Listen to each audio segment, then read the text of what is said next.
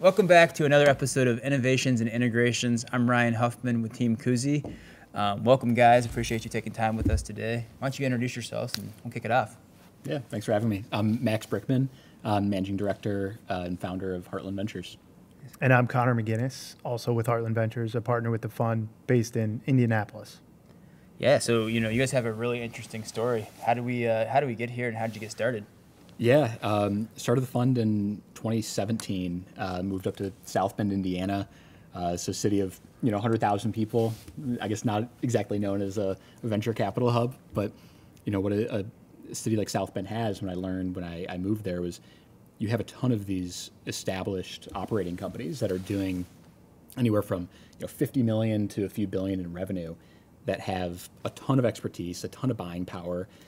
Sometimes they're second, third, fifth generation businesses that know their space incredibly well, but don't necessarily have the same level of connectivity to the coast and to technology companies. And they're wanting to, right? They're wanting to innovate. They're wanting to see technology that can really make them more globally competitive. And when I started meeting these folks and seeing kind of their interest level in doing that, and then comparing that to my friends that were out in the Bay Area that were starting companies that were targeting manufacturing or logistics, but seeing that those two groups really weren't connecting, and there weren't very many lines of communication between the two, ended up starting the fund really to bring those two groups together, to identify the company out in San Francisco who wants to chat with the manufacturing company in Elkhart, Indiana, and vice versa. That's awesome. Yeah.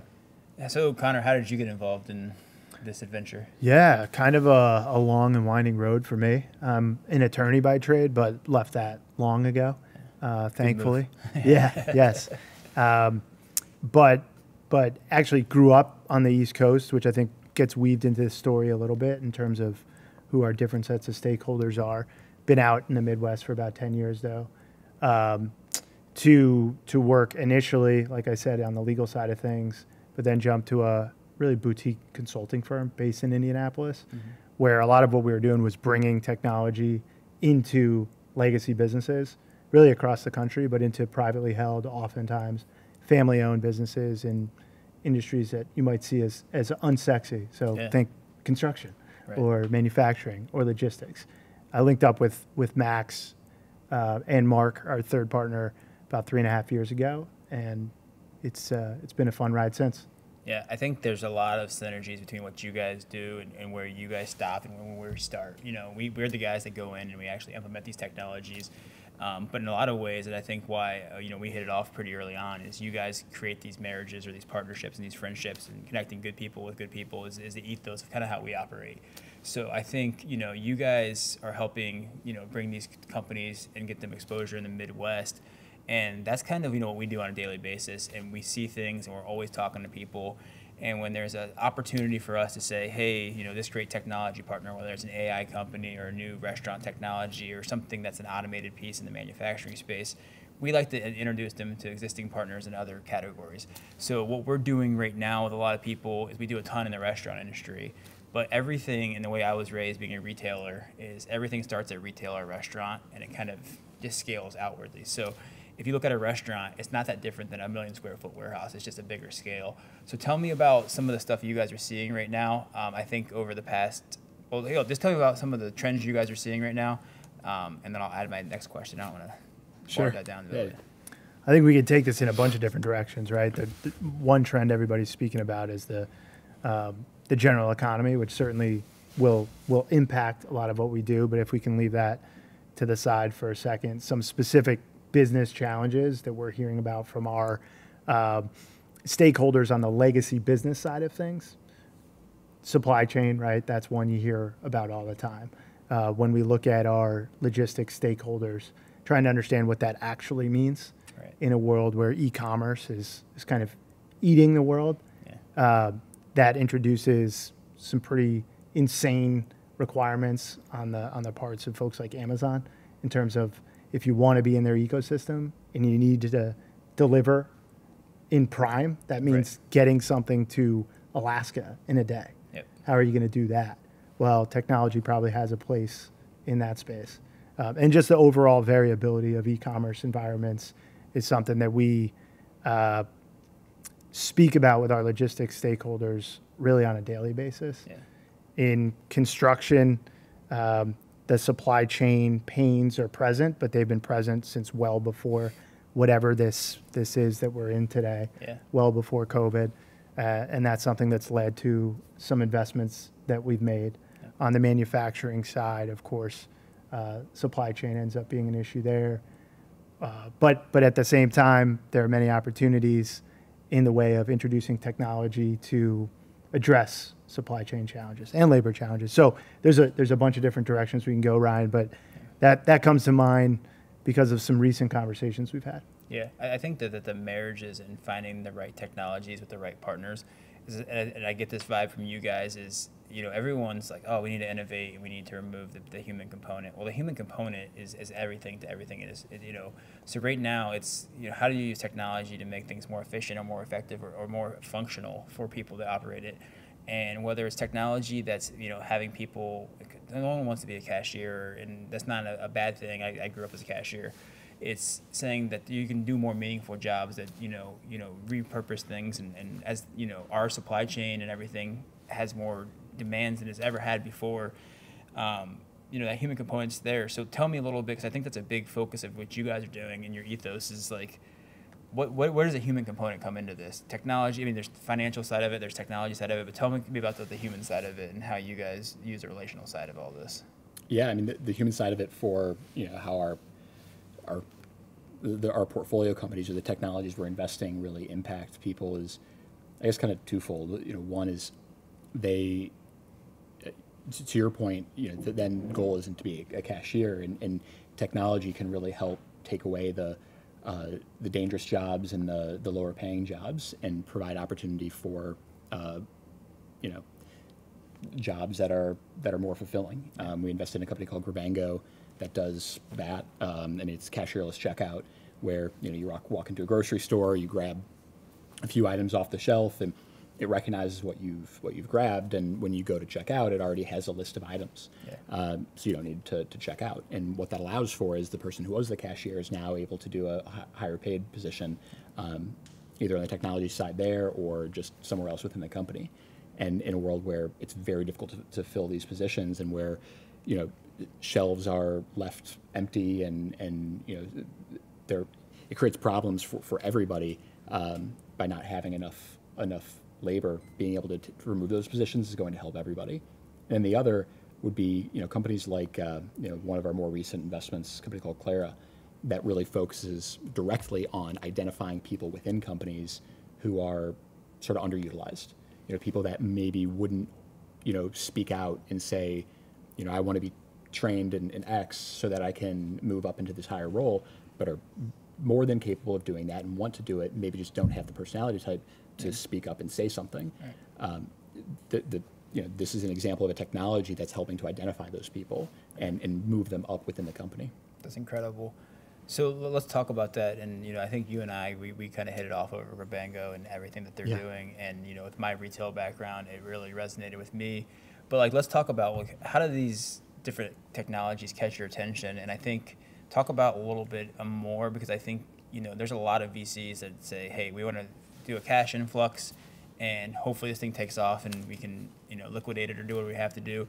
But I think your guys' approach is much different, because you're actually, not only are you helping them, you know, with capital, you're also helping them get exposure. And that's exactly what we do on a daily basis too. Absolutely. It's like we work with great partners, and we want to put great partners in front of our other great partners and hopefully help everybody grow together. So talk about that a little bit. Yeah, and we've recognized that in you guys. Yeah. You guys have already made a ton of introductions and have enjoyed working with you all. And yeah, I think that's very much the focus of, we want to invest in technologies where when we connect them to folks, they respond positively. You know, we want to invest in technologies that deliver a true, you know, tangible ROI. And, you know, a lot of technologies, and you mentioned ones where, you know, you want to throw money at it and hope that it works. If there's a true ROI, people are going to want to continue to buy the product, and there's a reason to. So by bringing in the customers to the decision-making process, we're able to, one, connect the startup to customers, which helps the startup, and then two, validate whether or not there's an ROI. So what was the name of the human capital technology you just mentioned that helps people kind of? Clara. Clara. So something that was interesting said to me a couple weeks ago by a very large national company is they approach technology in two ways. And it's one is the consumer-facing technologies, and they say, hey, this is going to make the experience for the customers better. And then they separate it for the operational technologies. So when you talk about Clara and everything, there's nothing externally really sexy about it. It's kind of like selling a point-of-sale system to a retailer, to a restaurant group. There's nothing, you're not getting a ROI. It's not going to generate more revenue for you, but it's functional and it makes things faster and more efficient. And maybe it does a better job reporting. But with something like Clara, like how are you guys helping those folks get exposure? Like, I mean, obviously it's great because right now the human component is more tight than it's ever been, but what does that look like for you? You know, you guys say, hey, we're going to invest in you, but then we're going to take you to this. Tell me about a little bit about that journey. Yeah, I think all of our investments are a reaction to the pain points that we've digested after interacting with our friends across legacy business in the Midwest. Okay. But for those conversations, we wouldn't have gotten excited about Clara. Specifically, conversations around how do we find people, how do we keep people, how do we move folks from what we know will be jobs that get automated into higher value positions. Mm-hmm. And how do we do that in a way that enriches the overall organization in addition to the individual? So those were the key challenges we were issued by interacting with legacy business. We've been looking at human capital solutions for the entire time Heartland has been in existence. So it's not as if we then found Clara and invested in Clara, yep. Right? We probably looked at 4 or 5 dozen other tools that said they could do something at least similar to what Clara is now doing. But the next step in the process is to bring the ones that really shine, the startups that really shine, to these legacy businesses and say, what do you think? The most important stakeholder to any startup is their customers, right? Especially their earliest customers who are, let's be honest, they're taking a chance on them. Yeah. So it's our job to make those connections happen. And frankly, it's in our interest to do so prior to making an investment decision. Yeah. So, we see that every day where someone will say, hey, Ryan, we saw you working with this AI company, or we saw you working with this EV charging station company. Can you introduce us to this? Or, we'll sit down, and I think it's probably similar to what you guys do with your guys' end users. You sit down and say, what problems are you guys that need to be fixed yesterday? And what challenges are you facing? So I guess it's that chicken or egg analogy. Do you guys like to, I'm sure you guys, it goes both ways. Do you go find a really cool company and then go find businesses, end users to match it? Or do you start with the end users and hear about their challenges and work upstream? It's more the latter. Yeah. It really is. Mainly because there are a lot of cool companies out there, yeah, right? Doing all sorts of cool things. But if we want to be a value-add partner to the companies we do back, then we need to recognize what that value is. We have done that, and it is bringing folks with issues to founders that can solve those issues. Yep. So we should start with those issues, right? Yeah. Yeah, we see that all the time where people are like, hey, this is a constant pain point, and they just don't know because they don't have exposure, they don't have the ability. So I think that's really interesting with you guys. You're going out and you're looking at companies and you're saying, hey, this is what these folks are doing. And whether it's, our whole business came out of the lab automation space, and, we went into the financial sector and the warehouse distribution sector, and, getting that robust exposure to different things, it allows you to be agile in real time. This may have never been done in this way before, but a couple of tweaks we can scale down or scale up to meet your needs. So tell me a little bit about what you guys are seeing today that's got you really excited.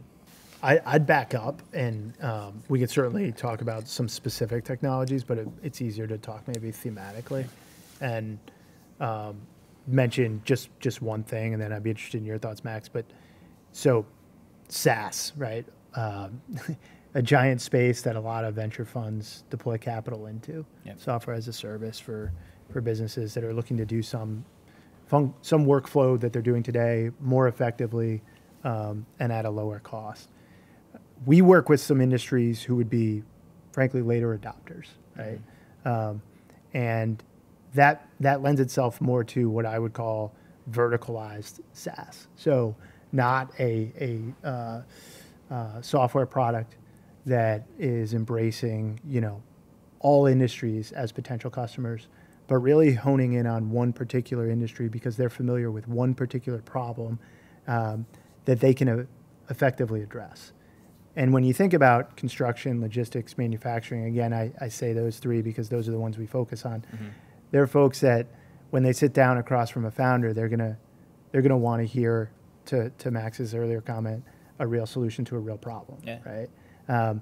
Vertical approach, a verticalized SaaS product will speak in the language of that stakeholder, as opposed to, take Salesforce, right? Like your most well-known, biggest behemoth of a SaaS product, which certainly at this point has different go-to-market strategies for different verticals. But a product that's purely built to address this problem in construction is something that, frankly, we can get excited about more quickly. Knowing that you master that, all of a sudden you have a nice foothold in a giant, very fragmented industry that really is screaming for some improvements. 100%. So you master one workflow there, then you can go deeper into that one vertical as opposed to really shallow across a horizontal approach. Yeah, that's awesome. You got anything to add to that? Or? I think that's well said. Yeah. So to that, I'm a high energy guy, and peoples will get me out of bed every morning. Obviously, technology is the vehicle and the weapon of choice where we're trying to go do things, but it's really the people that get me excited hearing all these different stories. And you guys get to see crazy things from these legacy companies that you're implementing technology into, these startups and everything. So let's get into the DNA of the decision makers. First, I want to know what you guys like. What is the typical founder of a tech company? And that's a loaded question, I know, because everyone beats to their own drum. But I want to know what you guys think, like, over some common characteristics you're seeing in people. Obviously, they got the entrepreneurial spirit.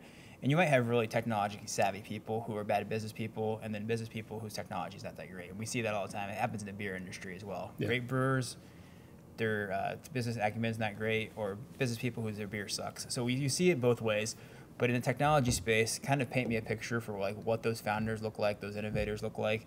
And then on the other side, from the marriage side, the people that are open-minded, because there's people who get stuck in their ways and they're like, hey, I want to innovate, but they're slow to make decisions, or they're not embracing things that are outside the current status quo. So kind of paint a picture of what both those people look like. Yeah, I mean, I think meeting both those folks is probably the best part of the job. Yeah, it's so fun. The ability to meet both, a tech founder in the Bay Area to a, either first gen or fifth gen business owner where, they grew up with it and their great grandfather grew up with it, and that's, what they've sat around the dinner table talking about, and they are just so ingrained in that space, whatever that space is, that they know it better than anybody. I think the level of kind of passion between both of them, especially first gen, is really actually, I think there's more in common than that's different, especially with first gen. And I think that leads to the more established kind of legacy businesses really enjoying talking to the startups, where at first glance they seem very different, but again, they're both trying to make their mark in the same space, just in a very different way. But what we really look for in founders, is the hunger and the drive and the delivery, really, and being able to execute. One of our founders came from a blue-collar family in Singapore. I think his dad was a truck driver, his mom was a dishwasher, and grew up really with that hunger, and came to the U.S. and went to Harvard and then MIT, and one of the first employees at WeChat in the U.S. and really just kind of leveraged that hunger, but still understood the hourly worker space, because that's what he grew up with. That's what his parents were in, and went to San Francisco and committed himself to solving that problem or addressing that problem, and started this company called WorkStream.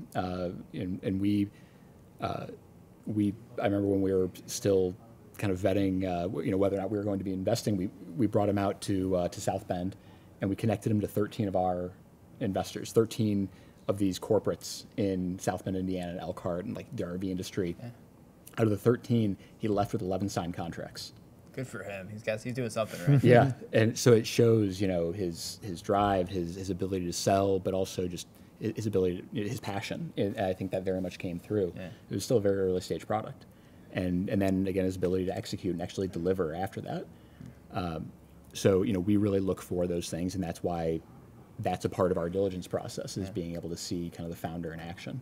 I love it. I think that the passion, that is such a undervalued. If someone comes in and they're like, oh, I got this new technology, and they're not excited about it, and they're not, got the energy behind it, it's hard to get to do that. But that is very contagious.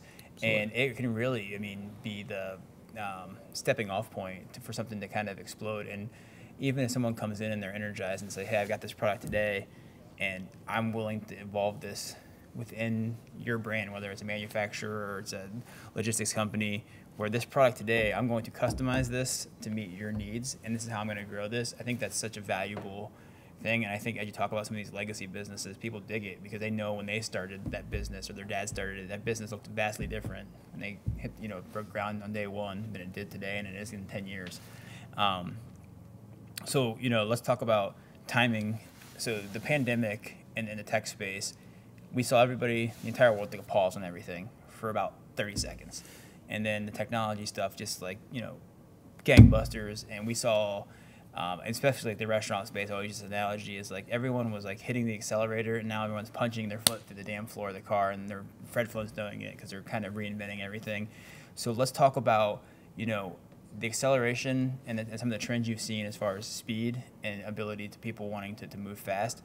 Everyone's talking about this recession, and I'm sure that's high on your guys' list. And so tell me about how innovation and what you guys are doing. There's multiple tentacles that can kind of approach all of this. I know this is a loaded question, but what are you guys seeing as far as pace of play, and how quickly are your end users willing to adapt right now and kind of move forward?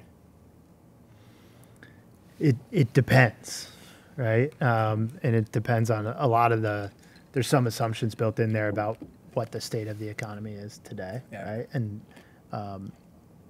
it's tough to say.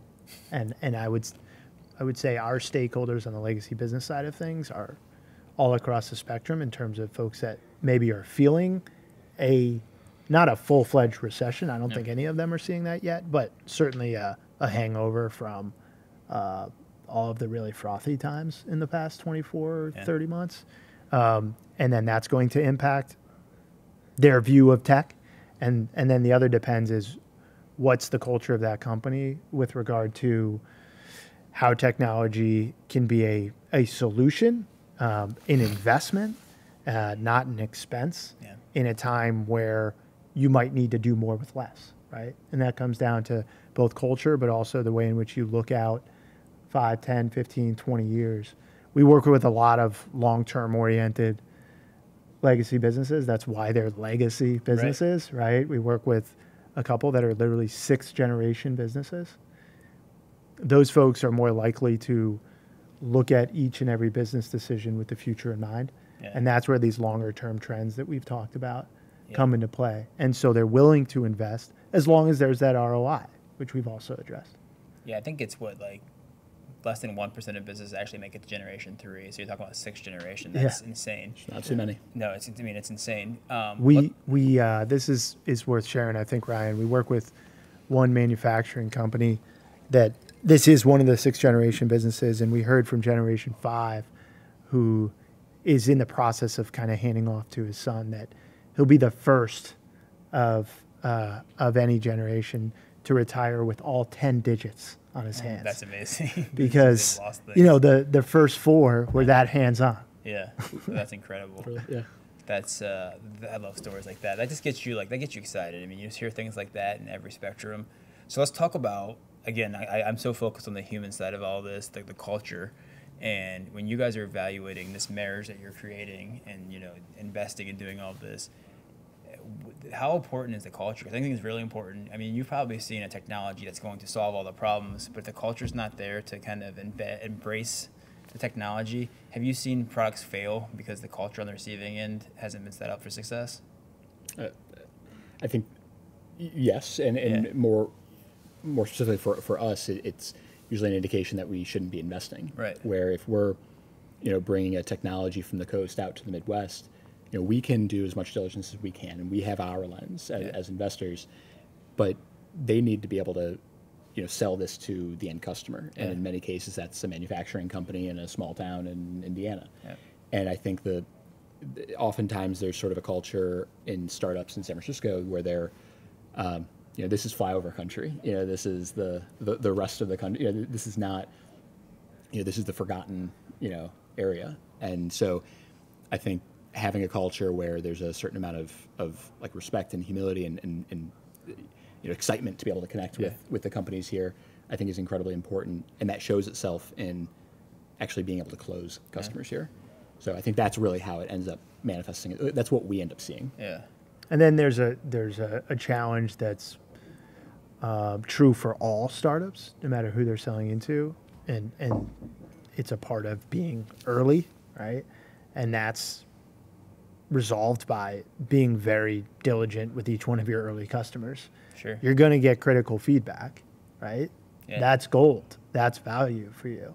Now address it and figure out a way to address it while keeping your customer. Right.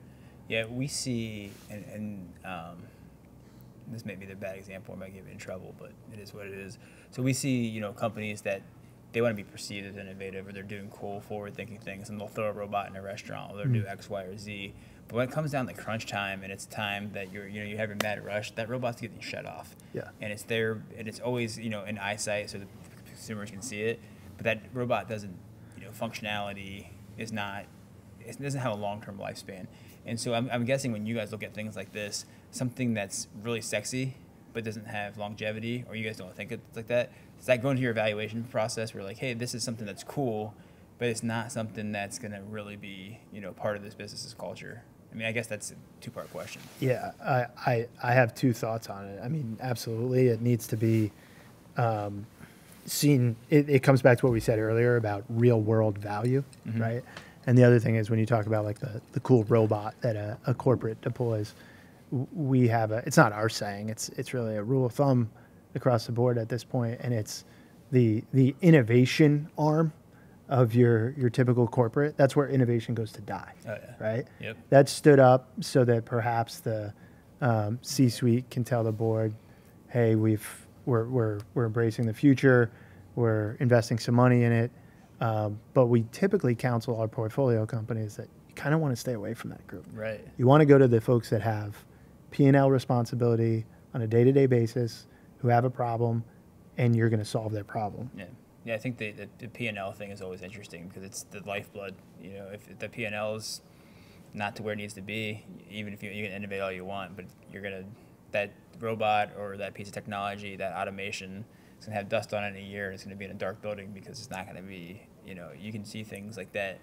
And we see that every day with people who are like, you're going from being a pretty simple, like black and white business to you're trying to add all these different things at once. And you're like, this is going to get messy. What does that look like in your guys' relationship? I sat in a meeting that you guys hosted with Grabango specifically, and you helped them along. So talk about that a little bit. Yeah, I mean, it kind of goes back, I guess how I see that question is it goes back to, focus on the ROI. Yep. And I think if these companies kind of have an obsession for that, it's going to resonate with the customer. It's not going to end up sitting on a shelf. And it'll be there long term. Yeah, that's interesting. So let's talk about the Heartland specifically. You guys have a great foundation story. We kind of touched on it a little bit, but talk about, why Heartland, how you guys differentiate yourselves, because you guys are much different than every VC and kind of everything. So tell me a little bit like, hey, this is your soapbox speech, your sales pitch here. And I don't get that vibe from you either. That's not our style. You're never going to see me sit there and hard sell somebody. It's not. And I don't get that vibe from you guys at all. It's making sure it works for everybody. And, in this case, it's you guys, it's a technology company, and it's the end user. It's creating that triangle of success. So tell me a little bit about that. I think that's what we look for, is that triangle of success, right? We want, the way we look at it is there's amazing technology that's being developed all around the country, more and more in the Midwest, but still predominantly on the coast or in major cities. And you have these incredible companies that, established companies and the legacy companies that are spread across the Midwest and oftentimes not in the urban cores and not on the coast. And there's a huge amount of value to bring those two together for everybody that's involved. The three points to the triangle. Right. The startup wants to connect with the corporate because they're getting feedback and customers. The corporate wants to talk to the startup because that's going to make their business more effective. And us as the investor, we want to see that interaction because if the corporate wants to work with the startup, well, that's product market fit. Yeah. And that, at a seed stage or an early stage investment, that's not a given. So what really differentiates us is we look for, we make those connections and we look for product market fit before we actually make the investment. And we do that by actually bringing in the customers and the corporates to that conversation. Yeah. So I had the good fortune of going to a happy hour probably a month and a half ago, and it was with one of the local tech groups, and I'm going to butcher the name here, but it's like they're calling themselves the Silicon Valley of the Midwest, and they have these cool homage T-shirts with the globe on them and this tech stuff. And are you guys seeing it reverse at all, where you're taking Heartland Midwest companies and you're getting them exposure on the coast? And it's okay if I'll be excited when that day comes. And that's not, I think, for a lot of the companies that are on the coast, they should be in the Midwest. This is where their customers are, right? I mean, yes, it's less expensive here. Yes, all these other things. But if you're selling into, many different, if you're selling into manufacturing or logistics or certain industries, you should be, close to your customers. You're going to get the feedback. You're going to get the exposure, the connections, the key talent that has a background in that industry. So we're seeing more and more of that, of these companies that are, relocating here. We're setting up secondary operations, but I think there's so much low-hanging fruit for them to sell into this area that there's not as much of a need for, once they are here, than to need to sell on the coast. There's more of a need for the coast to sell into the Midwest. Yeah, I think it's kind of that analogy is just like, so everyone thinks everything's coming out of Silicon Valley or the San Francisco region and everything. Yeah. So tell me why you think, I mean, as a first, Google, everybody's out there. Well, why is it that region of the country? What makes it so attractive to the nerds, if you will? Yeah, I mean, there's a historical reason of why everybody's there, but I think at the core of it, what you really feel when you go there is, the talent's there, the money's there, and because there's that density, things just happen a lot faster. Yeah. And so if you go sit in a coffee shop in San Francisco, I mean, in terms of culture, people do not stop working. Yeah. And every dinner, every coffee, every meeting that if you were to walk by a table, is going to be talking about work. Yeah. Every conversation. And so, it's like DC for, political junkies or LA for media. It's that hub for tech and for venture. Yeah. So again, you end up, just flushing out ideas much more quickly, being much closer to your capital source, to your key talent. And it is kind of infectious.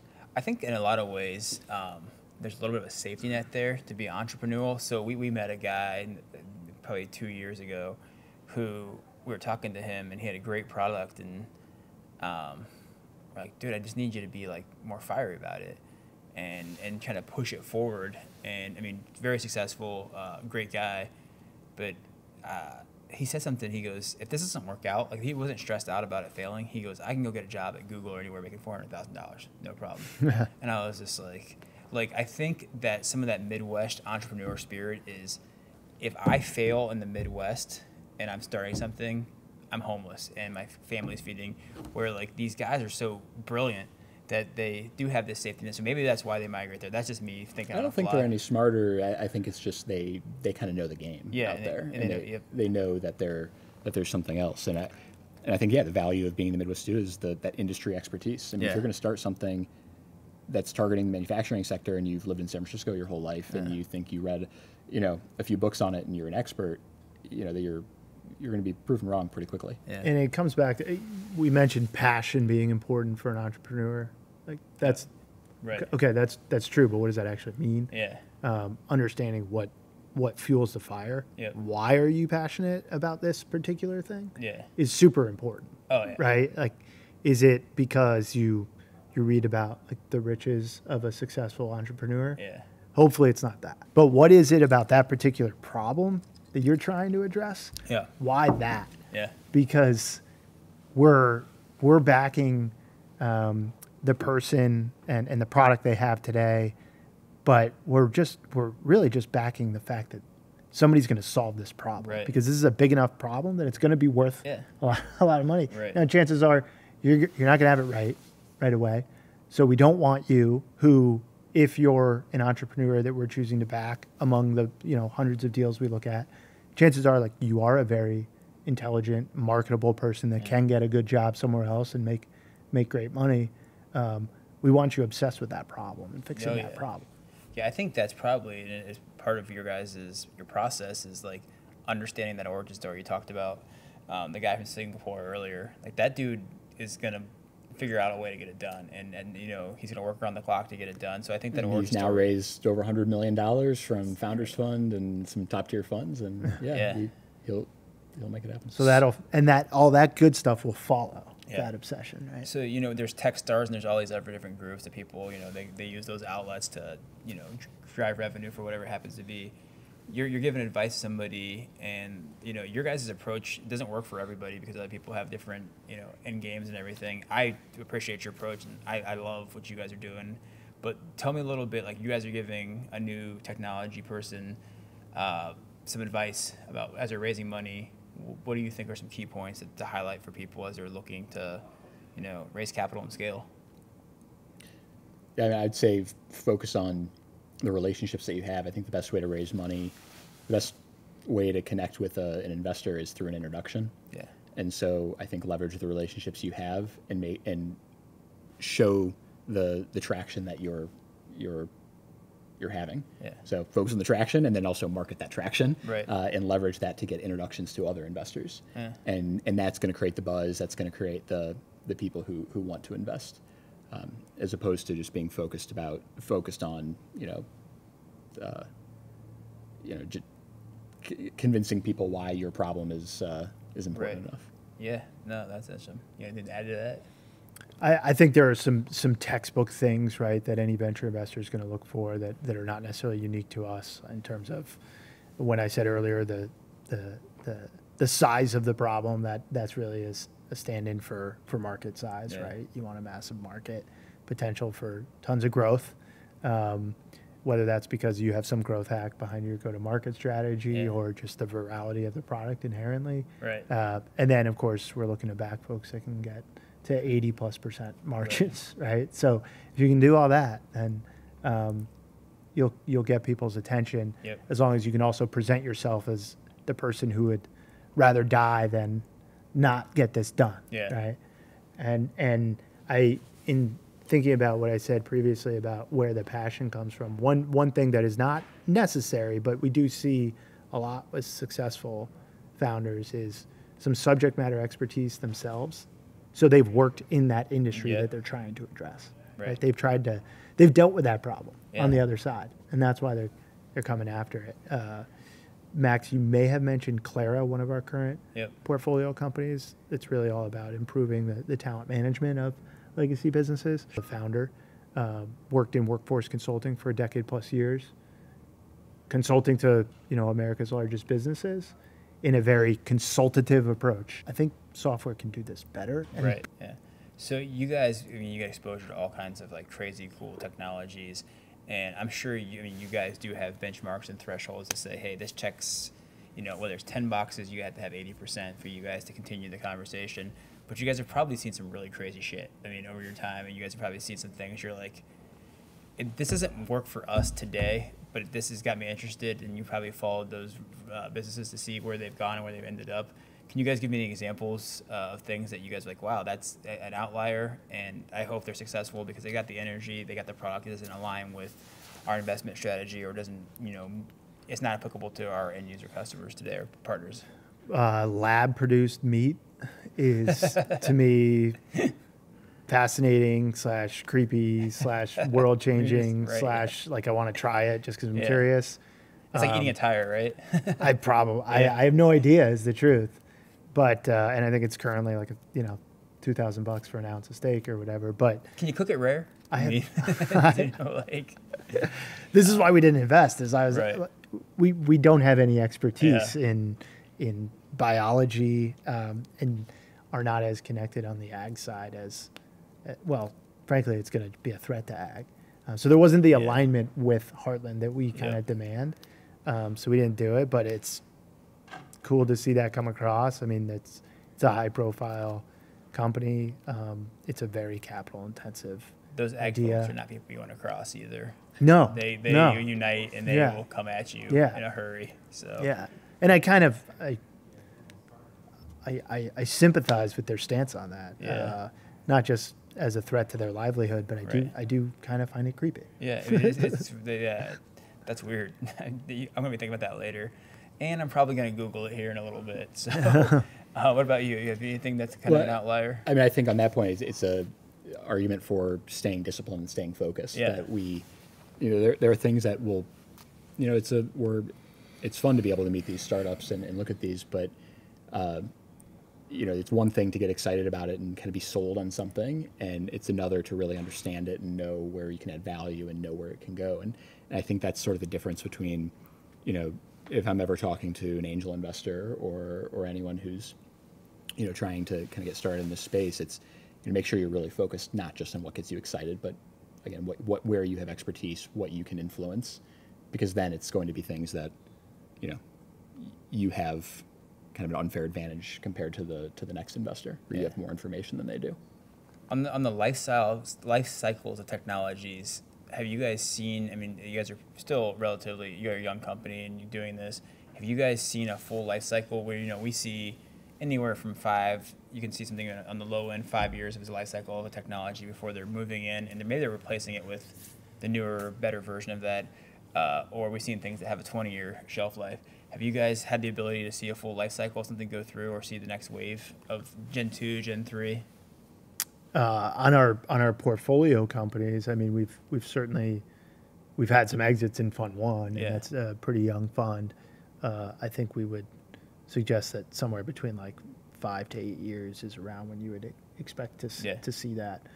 So still many of our Fund 1 companies are still growing. What would you guys advice on the other end on the receiving end? What kind of advice would you give to people that are at these legacy companies trying to solve problems and everything?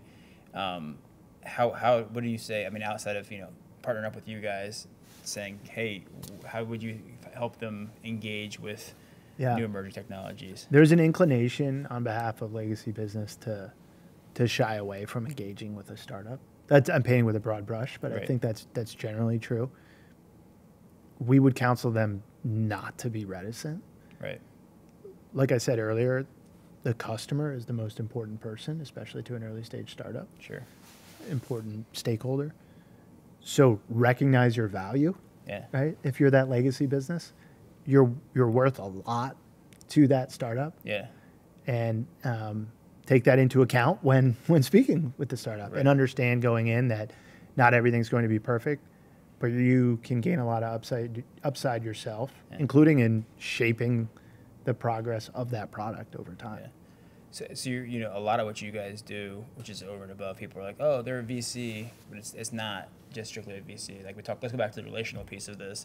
How often do you see someone come in and the legacy business says, that's it, I want that, but I don't want any of my competitors to have that? That's got to be kind of a tumultuous thing to navigate, because this person might say, hey, this is applicable to 1,000 businesses, and if someone wants to be, and you see that shiny, that first girl you date is always going to have that special spot in your heart.